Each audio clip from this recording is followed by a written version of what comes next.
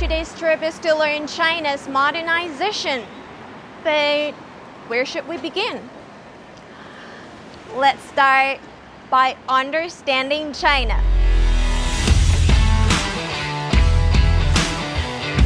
What's China's modernization? How does it stand apart from the Western approach? We've got global leaders and brilliant minds here to dive into this thrilling subject. We've stuffed a mystery box with all our burning questions, and our guests will take them on one by one. So ladies and gentlemen, let's go and have some fun.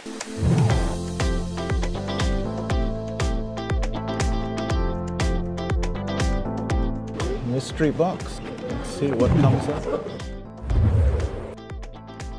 I don't think any culture or society has experienced modernization, which is for more than 1 billion people. So at that scale, China is unique, as is India as well. But the speed and the level of quality at which China has developed is unprecedented. I think it's the common pursuit of the goals that are set.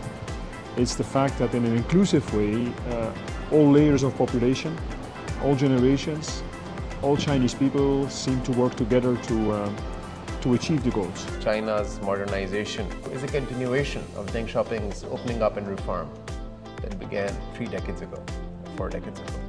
And I call this modernization under President Xi opening up 2.0 because there's further opening up through these initiatives that are based on multilateralism.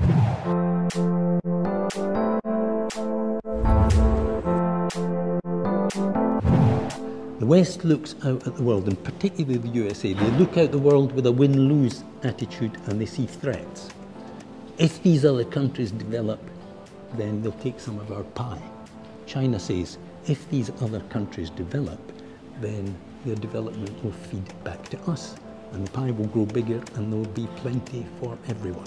So I think that's a huge difference between China's modernization and the Western modernization at the expense of the economic disparity. That's a serious problem. We're shrinking of the middle class, but China wanted to expand in the name of a common prosperity.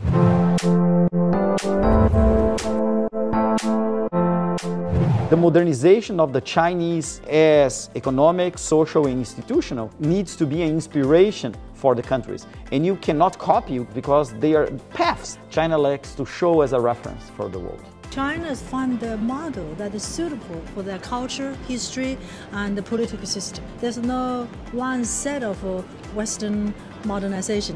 This modernization is for all mankind, for every country. And China already set that example.